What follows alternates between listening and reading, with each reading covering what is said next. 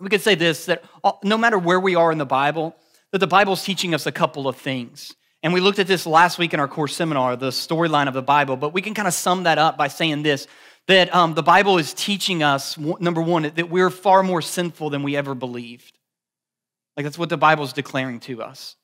That we don't want to recognize that. We want to run from that. We want to color that up. We want to pretend that I'm not as sinful as I really am. I'm not as sinful as my neighbor. I'm not as sinful as certainly the folks on the news. I'm not as sinful as the politicians. I'm not as sinful as my spouse. I'm not as sinful. We say that often, but what the Bible declares to us is that we're more sinful than we want to really believe about ourselves. But it also declares a second truth to us, and that is that we are more loved than we ever hoped for. That God loves us.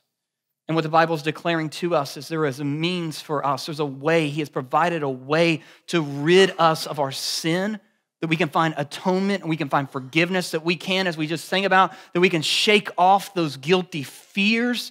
And that means and that way is in the person and the work of Jesus. And so we're in the part of the Bible. If you want to go ahead and take out your Bibles, turn with me to Exodus. We're looking at the tabernacle. So this building that was built, that's what we looked at in detail last week. We're going to finish that up this week, and then we're going to get into the role and the function of the high priest. And so what we said last week is what we have in the tabernacle is we have a partial undoing of the work of the fall. And so in Genesis, it tells us the story begins with the events of creation, of how God is a creator God and how God has created out of nothing with just speaking his word. He creates the heavens and the earth, and he bends down and stoops down and he forms man out of the dust of the ground, and he breathes life into the nostrils of man, and man becomes alive, and it's the first man ever born, a man named Adam, and then he takes out of the rib of Adam and forms another, a woman, right? Like when Adam sees her, he names her, he goes, whoa, man. You know, that's what he says when he sees, this is my grandpa's jokes. It just works its way in. Isn't that great? And so he sees the woman, and the story begins, and they make it about a half a chapter in this great relationship with the Lord, where the Lord comes and dwells with them bodily. I mean, the God, God himself, his manifest presence is in the garden. And then they sin against God. They do the one thing that God asked them not to do. We would think, like, just give me one, Lord. I think I could do that. And yet what it proves is, again, that we're more sinful than we would ever even want to realize, would ever want to admit. And so Adam and Eve, they sin against God. And what we see happening in Genesis 3 is God expels, he kicks out, he banishes Adam and Eve out of the garden, but not only out of the garden, away from his presence. And that's just a perfect picture of sin, that sin separates us from God. It separates and breaks. There's a chasm in our relationship with the Lord. And what begins right there is God mending that relationship. And so he's painting a picture of how that relationship is going to be mended. And it's ultimately going to be mended in and through Jesus. That what we're reading here isn't plan A and it fails, and plan B is Jesus. Plan A, B, C, D, all the way to the end of the alphabet is Jesus, Jesus alone. And what God is giving for us, even in this text, is God is giving us a lens. He's given us categories, a ways for us to understand Jesus when Jesus comes, for us to understand his role and his function. And so we see, as we're seeing a partial, undoing of the work of the fall, because in the tabernacle, God comes and dwells again with his people. He tells them, I want you to build this place, and we looked at how it's to be built. And when you build that place, then I'm going to come and I'm going to dwell among my picture. And so I'm going to come and dwell among my people. Now, a picture is worth 1,000 words. So let me show you a picture. Or also we would say a picture is worth about a half hour of reading of the Old Testament. All right, so last week I read about a half hour, and this week we can sum it up with this picture, because that's what we read about. So what you have here is an artist rendering. We know that this isn't a real picture, and nor has it been Photoshopped, because Photoshop hadn't been invented then, but nevertheless it's an artist rendering of what the tabernacle looked like. And you see even off in this picture, you see off kind of out is all of the people camped. So you've got upwards to maybe 1 million, maybe 1.5 million people that have been freed from Egypt, and they're all camped out around the tabernacle. The tabernacle is there in the middle. And last week what we looked at some parts of the tabernacle. We looked at the Ark of the Covenant that's all the way in the back, that's kind of shining. That's the very place of the presence of God. That's where he would come, again, and manifest himself. Inside of the Ark of the Covenant is the 10 Commandments. At this time, later there'll be other items will be added, but right now, just the Ark of the Covenant. We also looked at what's called the lampstand, which is there to the left. Last week we looked at also the table and the showbread, the bread of presence it's called, which is there on the right as you enter into the tabernacle. We also looked at parts and pieces of the tabernacle, that the tabernacle is made up of 3 parts. There is the outer courts or the courtyard, and then you have the tabernacle kind of itself, which is broken into 2 parts. You've got the holy place where the lampstand and the showbread is, and then you've got a veil, and then you enter into the most holy place. And so only the priest, who there's one at this time, Aaron, and his sons, who will become priests, but right now there's one high priest, Aaron, and only Aaron can enter into the tabernacle itself, or only the priest can enter into the tabernacle, the holy place, and only Aaron can enter into the Holy of Holies. And so this is what I want us to mark down and to think about. Maybe you want to write this down. Is what does all this mean for us? It means this, that God welcomes sinners. And he welcomes them so that they may deal with their sin. Why do we talk about sin so often? Often is because we just like to talk about the obvious. But listen, in the midst of our sin, and when we can realize and admit our sin, that there's good news. That God doesn't just leave us as sinners, but he deals with our sins, and he's established a means. So we're going to look at today. He's established a means of forgiveness for our sins. And that's the good news that John writes in his little book in 1 John 2, 1 and 2. He says, "My children, I write these things to you so that you may not sin." And then he says this, "But if you sin," like how many of you just honest, like how many of you, like that's me, I'm the one that if I sin, right? I'm honest enough, I'll admit that right here. But if you sin, he says this, "But if you sin, we have an advocate with the Father, Jesus Christ the righteous, that he is the propitiation for our sins, not only for ours only, but also for the sins of the whole world." And so what we're going to see in the tabernacle, in the parts and the pieces of the tabernacle, we're going to talk about the courtyard of the tabernacle and a few other pieces that we see scattered out. We need to talk about, but even in the courtyard, it means that God welcomes sinners. So that when you sin, you have something to do with your sin. You have a place to go. That's what he's saying. The courtyard's open to anyone. Come near the presence of God. Come and bring a sacrifice in. And so that's what we see again, the partial undoing of what happens in the fall. Because when Adam and Eve sin, as the effects of their sin, what do? They run from God at first. They hide in the bushes, and while they're there, they get together some fig leaves. They feel this sense of shame that's found up in their nakedness, that prior to the fall, prior to the sin, the Bible says that they were naked and knew no shame. And now all of a sudden, Adam's looking at Eve all weird, and Eve's looking at Adam all weird, and like, we're naked, This is really awkward. And they feel this sense of shame, this sense of guilt. And so they make some fig leaves, and they cover themselves, and they hide from God. And then God comes, and God calls out to Adam, "Adam, where are you?" It's not that he doesn't know where Adam is, but it's a display of God's grace and God's mercy. He's crying out to Adam. And what this is, a declaration in the courtyard, is you don't have to run from your sin.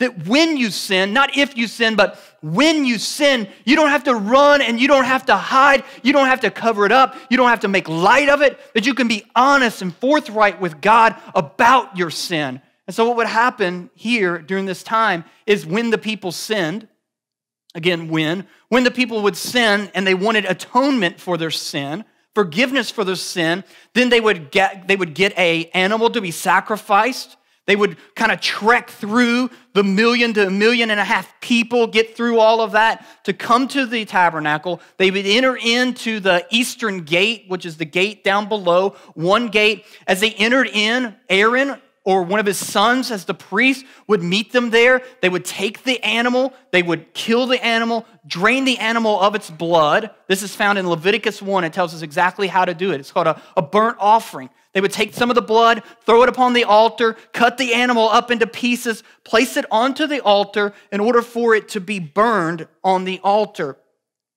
And so that's the first thing that you see as you enter into the gate. I think it's poignant. The first thing you're going to run into is this altar. And so if you have your Bibles, let's read about it. In Exodus, the 27th chapter, it's called the bronze altar.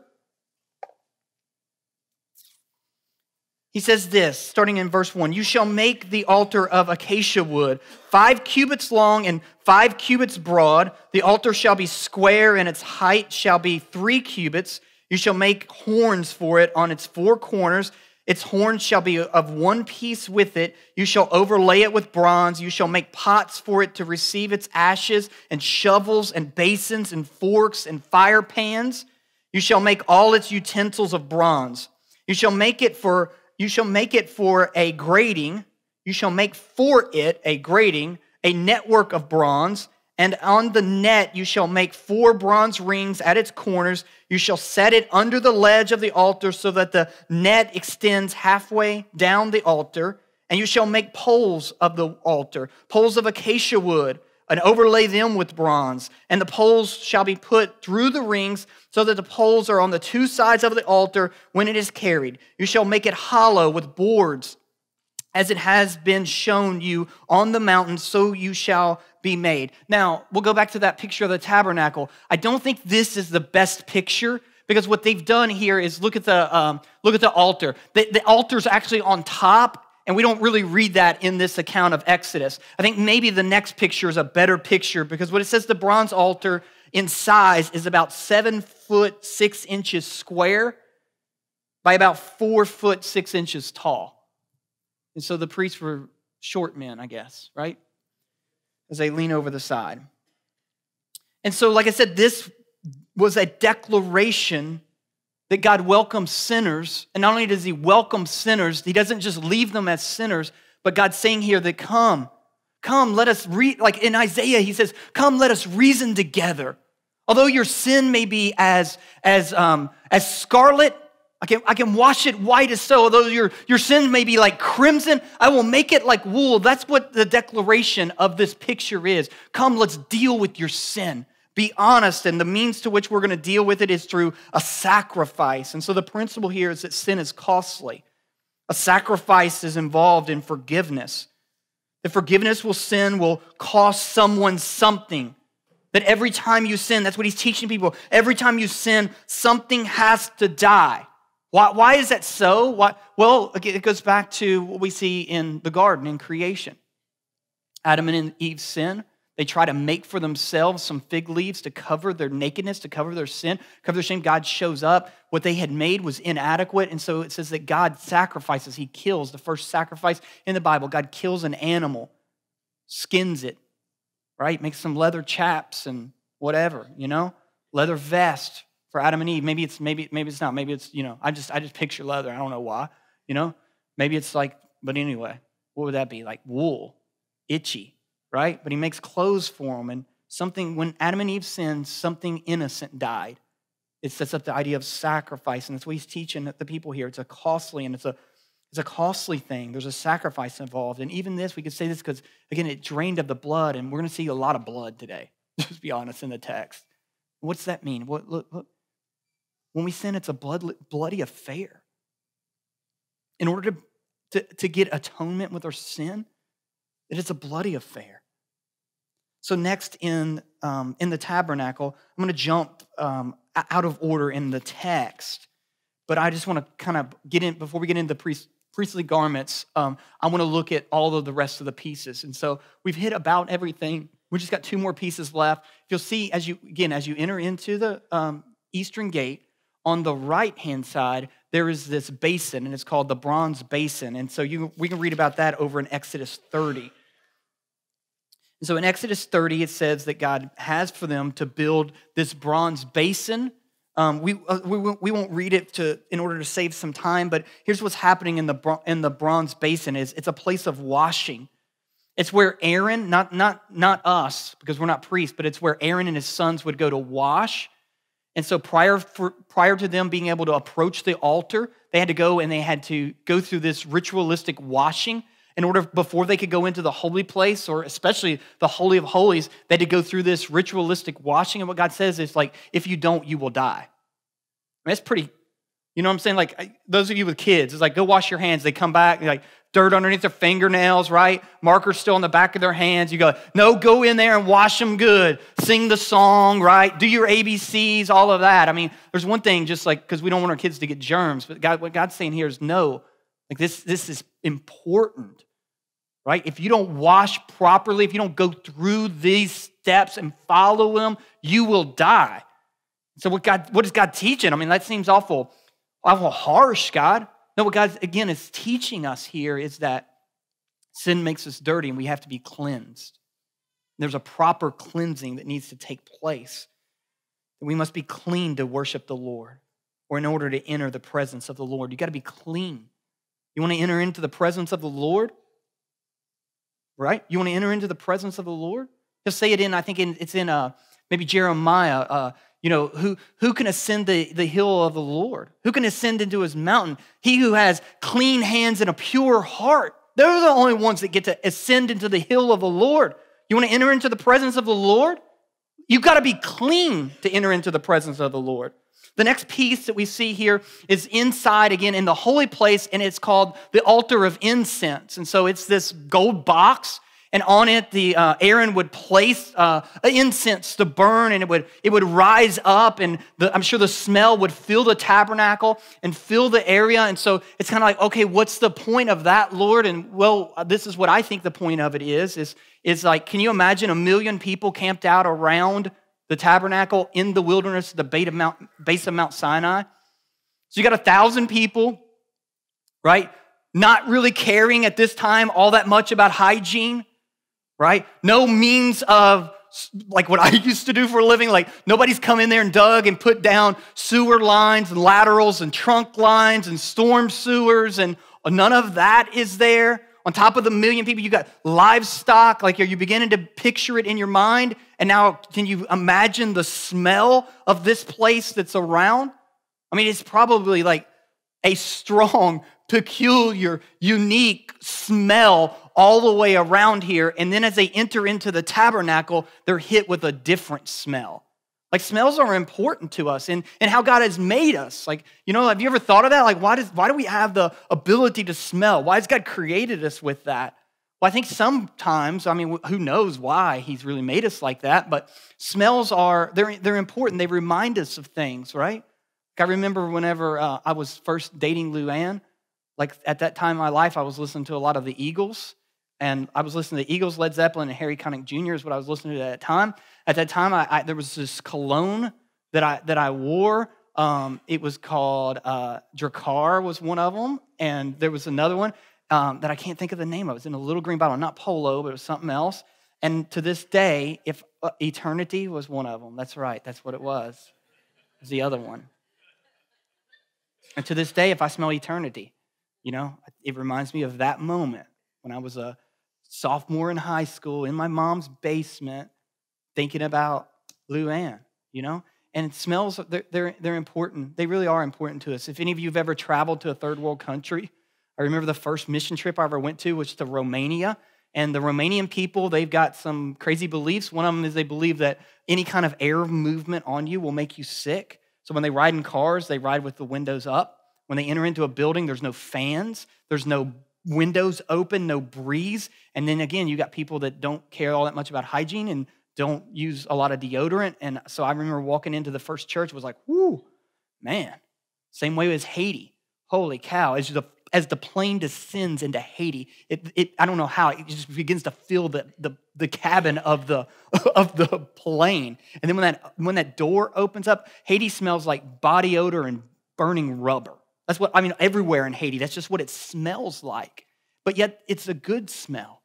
Like, it's something that stinks, but yet it's also, for me, it's a pleasing smell. So, like, even for me now, like, whenever I begin to become discontent, because that's what Haiti teaches me, is how content I should be, how blessed I am by being able to live in America and having showers and everything that we have. And so whenever I get grumpy and throw a fit because my McDonald's French fries are cold, right? My sense of entitlement is, oh my gosh, I deserve hot French fries. I can't believe this place. Let's bulldoze down. Let's write the manager. Not that that's ever happens, but like, right? When I feel that rising up, what I'll say is, man, I'm forgetting what Hades smells like. That's what I'm forgetting. I need to go back because I need to just be reminded of what it smells like. And so what you've got here is you've got this contrast of smells. You enter into the tabernacle, it's a different smell. It's a smell of burnt sacrifices. It's a smell of this incense that's burning on this altar. I think what God's teaching his people is your sin stinks, right? But your worship, your prayers. In Revelation, it talks about that there's these priests in front of the throne room of God, and they've got these golden bowls of incense, and it says it's the prayers of the saints. That your worship, your songs that you've sung, that's why it's so important to sing. That's why it's important that we sing. So as you sing, it's worship unto the Lord, and it's rising up like the incense is rising up out of this altar. It's rising up unto the Lord. And what the Lord's saying whenever we're singing with pure hearts, we're singing before him, it says it's a pleasing aroma unto the Lord. When we pray, it's a pleasing aroma unto the Lord. The next thing that we're going to get into is, we're done with the tabernacle, move past it, and let's get into the priest and the priest's garments. And so we see this in Exodus, the 28th chapter.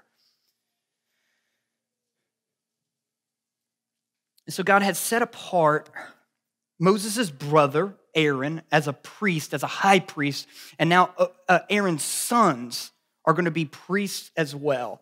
And now what God is going to give is he's giving instructions to Moses. Again, Moses is up on the mountain. I mean, let's take a pause right here. Maybe you don't realize this, but Moses is up on the mountain receiving all of this, and God is telling him how he's going to use Aaron. But think about this just for a second. What's Aaron doing in the meantime while Moses is up on the mountain? Aaron's down below, and Aaron is instructing the people on creating and making a golden calf. And yet God's saying, like, I'm going to use Aaron. Aaron's going to be a guy that's going to paint a picture of my son, Jesus. Aaron's going to be a guy that gets to enter into a place that nobody else gets to enter into, the Holy of Holies, into my very presence. I mean, if that's not a picture of grace, I don't know what is. If it's not a picture of God being able to use us and all of our messed upness, I don't know what it is. Like, in you're like, oh, I had this in my past, and I got that in my past, and I've done this, and I've done this. Like, I'll never amount to anything. And we witness to people and invite them to church. Like, I can't go in there. The building will fall down. And it's like, well, have you made a golden calf and led 1 million people to bow down to it? Well, no. Well, guess what? God can still use you, right? Isn't that a beautiful truth? Like, but again, you got to be honest about your sin. You got to come forthright, and you got to repent and walk away from it, not just sweep it under the rugs. And so what God is setting up here in Exodus 28 is he's giving the high priest garments. So he's saying this, that I'm going to cover the priests. That's the picture that we want to think about, is with the garments. What's the importance of the garments? I mean, we're going to look at him. He's got this crazy outfit on, and it's like, what's the importance of his crazy outfit? Well, it's here, is that God covers sinners. Again, what is Adam and Eve, right? They try to make an inadequate covering, and then God kills the animal, covering them, covering your nakedness, covering your shame, covering your sin. That's the picture, is I'm going to cover them so that they can enter into the Holy of Holies. And then each piece of the covering is very symbolic of Jesus, and he sets it all up in a very profound way. So in Exodus 28, verses 1 through 5, we've got kind of the outline of the priestly garments. He says, then bring near to you Aaron your brother and his sons with him from among the people of Israel to serve me as priests, Aaron and Aaron's son, Nadab and Abihu and Eleazar and Ithamar. And you shall make holy garments for Aaron your brother for glory and for beauty. Look, God cares about beauty. Now, we don't want to take this to the extreme to where we begin to worship beauty and beautiful things and not the creator and the maker of beautiful things. But he says, I care about beauty. Look, you shall speak to all the skillful whom I have filled with the spirit of skill. Man, I love that picture, right? Like some of you in here, you're like, hey, man, I can build anything, right? And sometimes God can use you and he can empower you to utilize your skill, whatever your skill may be, It comes from the Lord so that you can use it in his service. Not just here around the church, but in what you do, using it for the Lord's glory. And they will make Aaron's garments to consecrate him for priesthood. These are the garments that they shall make. So here's the pieces, all right? A breastpiece, an ephod, an ephod, a robe, a coat of checker work, a turban, and a sash. They shall make holy garments for Aaron, your brother, and your sons to serve me as priests. They shall receive gold, blue, and purple, scarlet yarns, and fine twinned linen. And then they're going to make these garments. And so there you have kind of the pieces of the garments. And so let's just kind of what follows the rest of Exodus 28 is just now a description of each of these priestly garments. And so let's read and let's think and talk about each one. So the first one is the ephod, which is actually the golden piece. It's kind of like an apron, kind of like a sleeveless dress that the high priest is wearing. And so it's gold in color, and this is what he says about the ephod. You shall take 2 onyx stones and engrave on them. Okay, so we got the building of the ephod, and it's gold, and it's blue, and it's purple, scarlet yarns, but there's this special feature on the ephod in verse 9. He says, you shall take 2 onyx stones and engrave on them the names of the sons of Israel. 6 of their names on one stone, and the other names of the remaining 6 on the other stone, in order of their birth. As a jeweler engraves signets, so shall you engrave the 2 stones with the names of the sons of Israel. You shall enclose them in a setting of gold filigree. You shall set the 2 stones on the shoulder pieces of the ephod as stones of remembrance for the sons of Israel.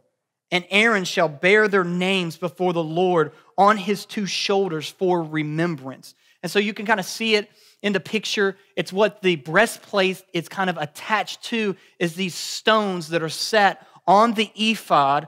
And he says what the importance there is, you're going to write the names of the tribes, right, the people groups of Israel onto these stones. And so he's bearing them on his shoulder as he enters into the presence of the Lord. And then we have the breastpiece that's on the outside, verses 15 through 21. You shall make a breastpiece of judgment. Let's pause for a minute. A breastpiece of judgment, the Lord calls it. In skilled work in the style of the ephod, you shall make it of gold, blue, and purple, and scarlet yarns, and fine twinned linen. You shall make it. It shall be square and doubled, a span its length and a span its breadth. You shall set in it 4 rows of stones, a row of sardius, topaz, carbuncle. You shall be the first row, and the second row of emerald, sapphire, and a diamond. The third row, jacinth, an agate, and amethyst. And on the 4th row, beryl, onyx, and jasper. They shall be set in gold filigree. There shall be 12 stones with their names according to the names of the sons of Israel. They shall be like signets, each engraved with its name for the 12 tribes. And so we have in this breastpiece is you have these precious stones inside. Now, as we read the names of those precious stones, does that jog anybody's memory of another place where it's talked about precious stones like this? It's actually 2 places in the Bible. One is found in Ezekiel, where he talks about in creation, that in creation there are these precious stones. But a second place is in in the book of Revelation, when John sees heaven. He says that the foundation of heaven is, and it's, listen, this is crazy, right? You ready? It's the same stones. The foundation of heaven, as John sees it, is the same stones that God is using here in this ephod. And so what you've got is, again, a moment in time that's kind of spanning two very important things, all of creation happening and a new creation that is to come. And here in the middle of that is this priest standing in a place of the very presence of God. And it's like he's stuck in between a fallen creation and a creation that is to come. The other important part in that is that, again, you see all of these names written on this breastpiece. They're the names of the children of God. And it's a breastpiece of judgment, he says. There's a breastpiece of judgment And so what we see is that the priest will represent the people of God with the people's names, right, on his shoulders and written on his breast. As he enters into the presence of God, he will stand there in a place of judgment for all the people as he stands in the presence of God. And then you've got the robe that he wears. In verses 31 through 35, you shall make the robe of the ephod of all blue. And all the Cats fans in the room said amen, right? Not Tar Heel blue, certainly not cardinal red, right? God's but of wildcat blue, right? It shall have an opening for the head in the middle of it, with a woven binding around the opening like the opening in a garment, so that it may not tear. On its hem you shall make pomegranates of blue and purple and scarlet yarn around the hem with bells of gold between them. So look, on the hem, go back to that picture, on the hem there's going to be little bells that are going to be all around. We see that on the very bottom of the robe, so that whenever the high priest is in the presence of the Lord, he's in there making sacrifice and praying and doing all that he's going to do in there, that you can hear the ringing of the bells. And so what this will become symbolic of is whether or not you know your high priest has sinned or not in his life. Because some will go in and they'll be struck dead, as we'll see a warning all throughout. You don't wash, struck dead. You don't, do the sacrifices right, struck dead. You don't put the priestly garments on right, you're struck dead. And so some will enter in and they'll be stricken dead. And so what will happen is they're going to tie a rope. In the Bible, they'll tie a rope around their leg. And so whenever the bells stop ringing, they're, reel him in, boys, send another one in. And so, but again, what does all that mean? It means we don't take entering into the presence of the Lord lightly. There's a preparation that must take place in order for us to enter into the presence of the Lord. There's coming a day when you will stand in the manifest presence of the Lord. Every person will stand in the manifest presence of the Lord, and there's a preparation we must undergo in order to stand in the presence of the Lord. That it's not something we take lightly, but it's something we prepare our hearts for. He says that he'll have a turban on his head, and on the turban will be written in gold. There's a plate, and engraved in the gold will say, "Holy unto the Lord." Holy to the Lord. I've been set apart to the Lord. I've been consecrated for the Lord. The last thing that he talks about here is that there will be these priestly undergarments. And verse 42, you shall make for them linen undergarments. Some of you may ask, so is God a boxer or a brief guy? Well, he's linen, whatever it is, right? It's going to look more like a dress, but he says there's going to be these linen undergarments to cover their naked flesh. Sounds kind of nice, right? They reach from the hips to the thighs, and they shall be on Aaron and on his sons. And when they go back into the tent of meeting, when they come to the altar to minister to the holy place, lest they bear guilt and die. Now, somebody takes underwear seriously, right? But again, what is it a picture of? It's that you must be properly covered. That's what it's a picture of. Everything, all the way down to your underwear, you got to be properly covered with the covering that I give you. Why is he going in such detail? Because God's saying, I'm the one in charge. I'm going to offer forgiveness of sins. I'm going to offer a covering. I'm going to offer a sacrifice. But guess what? It's on my terms, not your terms. I'm the one that's issuing forth this covenant. If you want to come, I welcome you. But you got to come on my terms. That's what he's saying here. And then we have this in chapter 29. We have a means of consecration for the priest.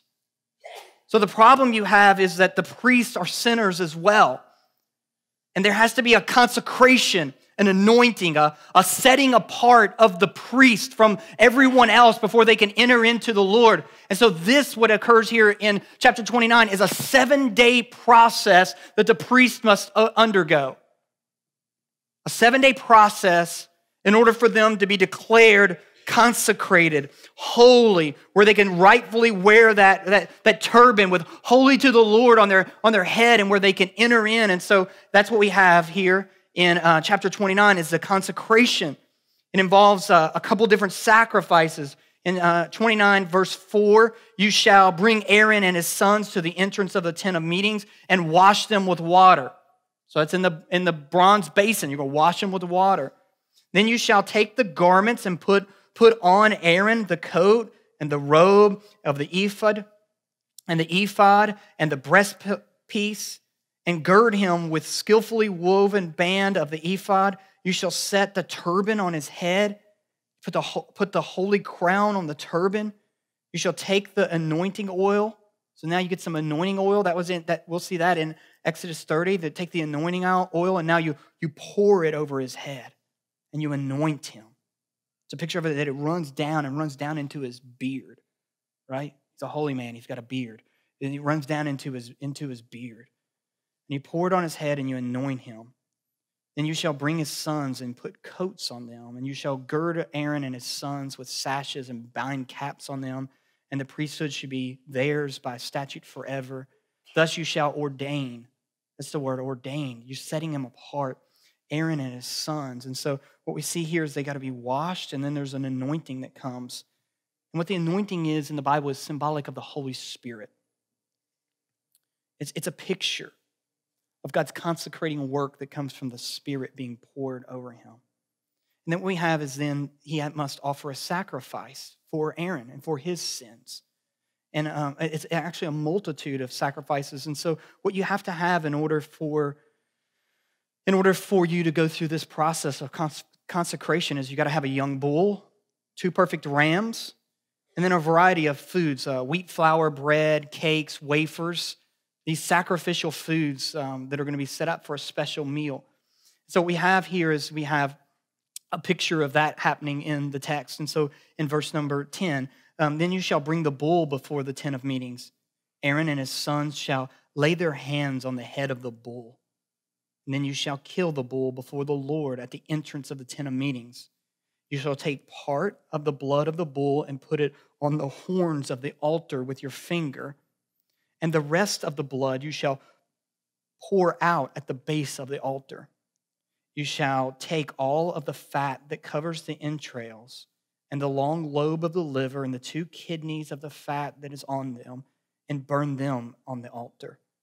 But the flesh of the bull and its skin and its dung you shall burn with fire outside the camp, for it is a sin offering. Then you shall take one of the rams, and Aaron and his sons shall lay their hands on the head of the ram, and you shall kill the ram and take its blood and throw it against the sides of the altar. Then you shall cut the ram into pieces and wash its entrails and its legs and put them with the pieces and its head and burn the whole ram on the altar. It is a burnt offering to the Lord. It is a pleasing aroma, a food offering to the Lord.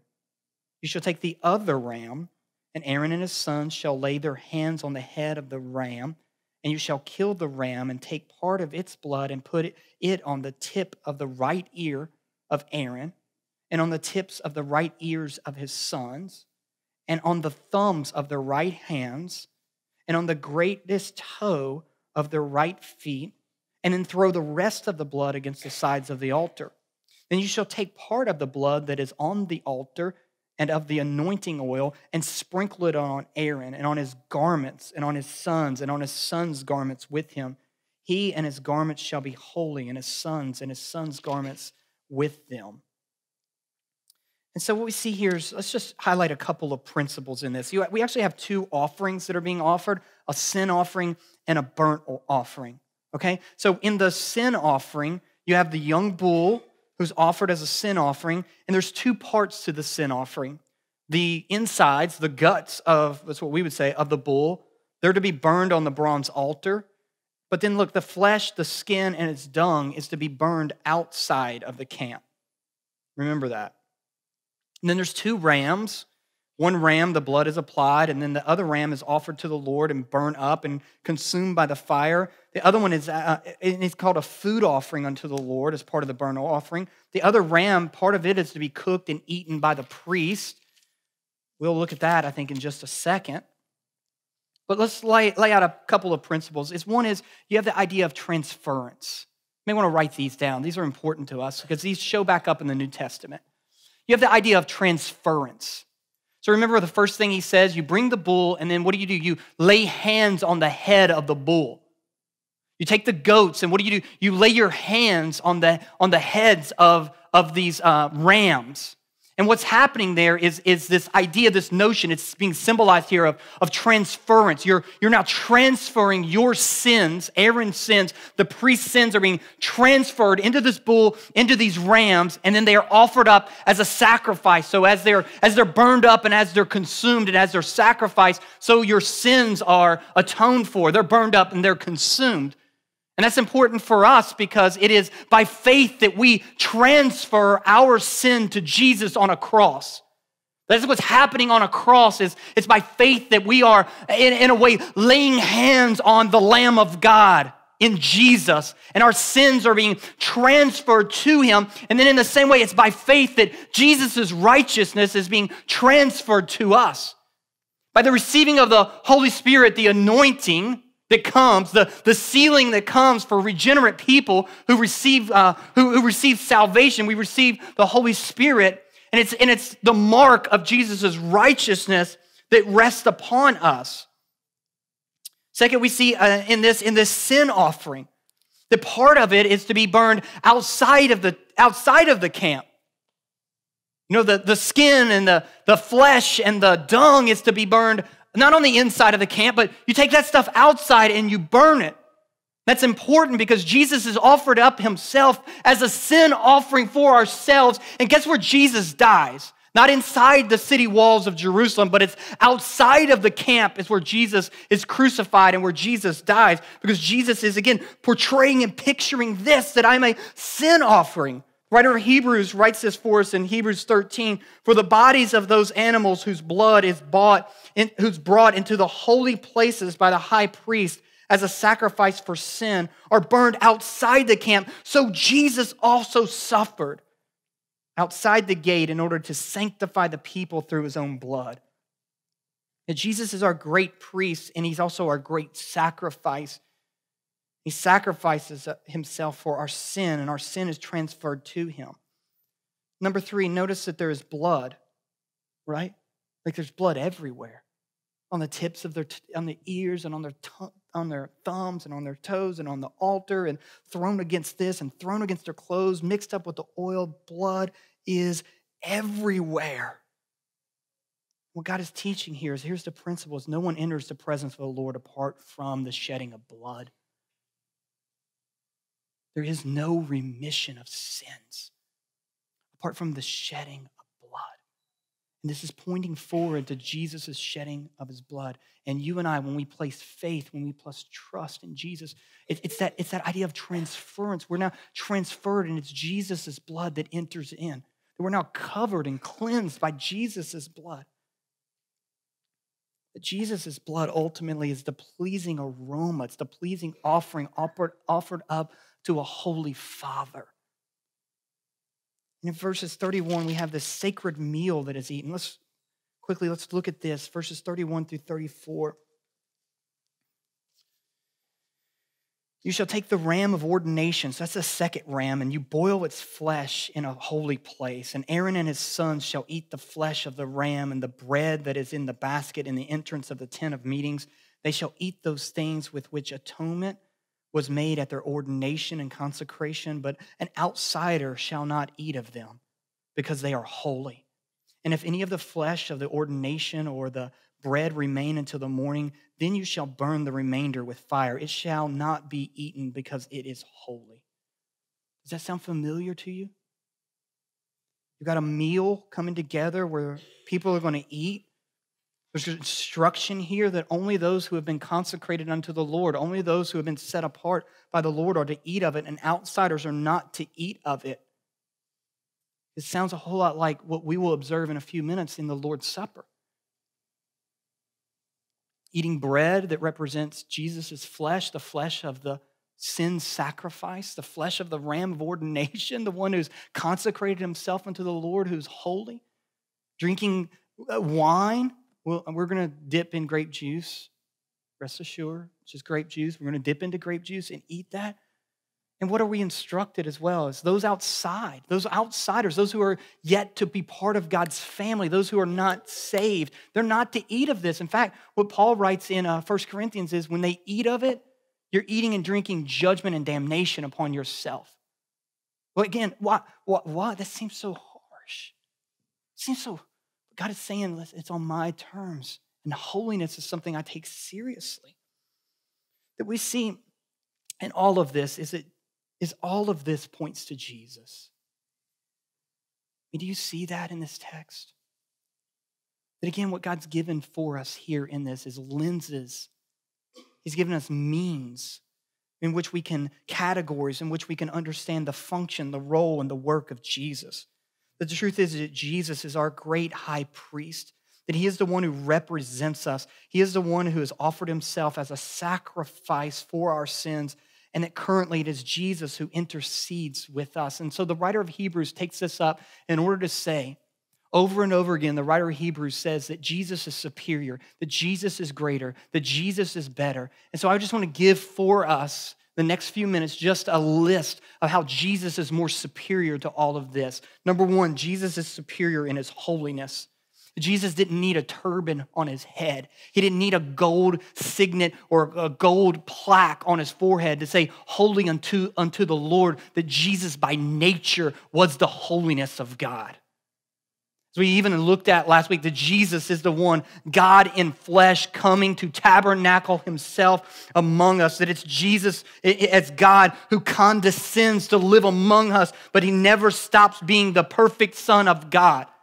Better than Aaron, we have in Jesus a picture of holiness. He's the perfect Son of God. The writer of Hebrews says he is the radiance of the glory of God and the exact imprint of God's nature. That he didn't need to offer a sacrifice to cover his sin. He was sinless and perfect and perfectly righteous by nature and by experience. He never sinned. Hebrews 7:26, for it was indeed fitting that we should have such a high priest. He's holy, innocent, unstained, separated from sinners, and exalted above the heavens. He has no need, like those high priests, to offer sacrifices daily, first for his own sins and then for those of the people, since he did this once for all when he offered up himself. For the law appoints men in their weaknesses as high priests, but the word of the oath, which came later than the law, appoints a son who has been made perfect forever. That's our high priest who's in Jesus. Jesus is superior not only in holiness, but Jesus is superior in anointing. Jesus didn't need oil that represented the Holy Spirit. Jesus possessed the Holy Spirit. This anointing is a picture of that's what's happening at Jesus' baptism. Jesus is baptized, and then in bodily form, the Holy Spirit comes to dwell upon Jesus. That's not to say that he didn't have the Holy Spirit before. Certainly did, but this is an outward picture, a pointing to before Jesus enters into ministry, that Jesus is consecrated and he's anointed, not with oil, but he's anointed with the Holy Spirit. Peter writes this and says this, or Peter says this, Luke writes it for us in Acts, the 10th chapter, that God anointed Jesus of Nazareth with the Holy Spirit and with power. Jesus is superior in his representation. That Jesus represents us, those of us who are believers, those of us who are his people. He represents us, not with stones on his shoulders, but he represents us with a cross on his shoulders. Our cross that Jesus bore and took. He represents us not with a breastpiece with our names written into it, but our names, as we read, they're written on his heart. They're in him, all of him. And that's what it means. Again, this idea of transference. That for our sake, he made him who knew no sin to be sin, Paul writes, so that in him we might become the righteousness of God. That he is our representative. We've transferred our sins to him. That's what it means to be in Christ. We're in his death. We're in his, look, remember the breastpiece was a place of judgment. Jesus stands on the cross in a place of judgment, bearing our judgment. He stands in a place of righteousness as well. Extends his righteousness to us. It's the blood of Jesus and the righteousness of Jesus that enables us to stand and will enable us to stand in the presence of God. Who could ascend the hill of the Lord? He who has clean hands and a pure heart. We could have never washed our hands enough to cleanse the stain of sin on our hands, but Jesus gives us a cleansing. And Jesus purifies us. He cleanses our hearts, not just our hands, but he cleanses our hearts. Jesus is superior in sacrifice. Hebrews again, 9:11. But when Christ appeared as a high priest of the good things that are to come, then through the greater and more perfect tent, not made with hands, that is, not of this creation, that he entered once for all into the holy places, not by means of blood of goats and calves, but by means of his own blood, thus securing an eternal redemption. For if the blood of goats and bulls and the sprinkling of defiled persons with ashes of a heifer sanctify for the purification of flesh, how much more will the blood of Christ, who through the eternal Spirit offered himself without blemish to God, purifying our conscience from dead works in order to serve. To what purpose is this cleansing taking place? It's in order that you and I may serve the living God. Like this gives us massive assurance. That's what this work should do, is give us massive assurance. How can God forgive sinners like us? Through Jesus. Not through our best works, not through our promises, our broken promises of I'll try harder, I'll do better, but through his Son that he's given up as a sacrifice. Oh, but I'm so weak in my faith. Listen, it's not the strength of your faith that saves you and keeps you. It's the object of your faith. And never forget that. Look to Jesus, not to yourself. You feel weak, you feel tired, quit looking at you and look to Jesus. The writer of Hebrews says that he's an anchor for our souls. We have this as a sure and steadfast anchor of the soul. Who is our anchor? It's Jesus, as he represents us in the holy place for God. And Jesus is superior in intercession. That Jesus just didn't enter in and make some sacrifice, but Jesus remains there. Where's Jesus right now at this very moment? Where is Jesus? Well, he's ascended and he's now at the right hand of God. And what is he doing there? Well, he's making intercession for you and for I, his children. Hebrews 7:23, the former priests, and many, although they were many in number, but they were prevented by death from continuing in office. But he, Jesus, holds his priesthood permanently, because he continues forever. Consequently, he is able to save to the uttermost those who draw near to God through him, since he always lives to make intercession for them. Where's Jesus spent the last moments in the garden? Where's Jesus spent, the last moments here on this earth? Right before he's to be crucified. He's in a garden praying. And who's he praying for? His disciples. And then he prays for those who would believe in his name, you and I. Those that you, Father, those that you have given me, I'm praying for them. One time Jesus looks Peter right in the eyes and says, Peter, Satan has desired to sift you as wheat, but I have prayed that your faith may not fail. We have a great high priest who is interceding on our behalf, that our faith may not fail. Press into him, believe him, trust him. That Jesus is our great high priest who sympathizes with our weakness. That Jesus understands our pain. He understands your grief. He understands rejection. He understands loneliness. He understands sadness. He understands anxiety. He understands temptation, that he's not unfamiliar with your current situation. And we can pray to him as he intercedes on our behalf, mediating for us to a holy Father. The whole point of Hebrews is this: draw near to God.